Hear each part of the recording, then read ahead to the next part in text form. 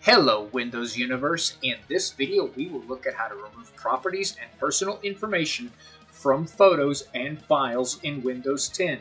For those of you after a more in-depth look at the subject, be sure to check out the article linked in the description. To remove the properties and personal information from a particular file, right-click on it and select Properties. Then click on the Details tab. And then click on Remove Properties and Personal Information. In the window that opens, select the radial button that says Remove the following properties from this file. Then make sure that you click the information that you want removed. Take note that not all of the information can be removed.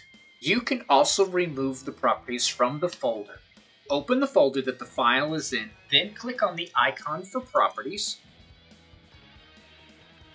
and if possible, click on the Remove Properties. You then would see the same window open.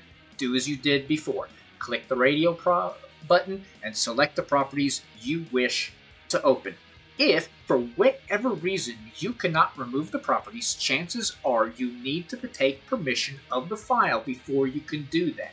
We did a video on how to do that, and we will link it in the description. For more helpful tips to maximize your Windows experience, go to our website, thewindowsclub.com.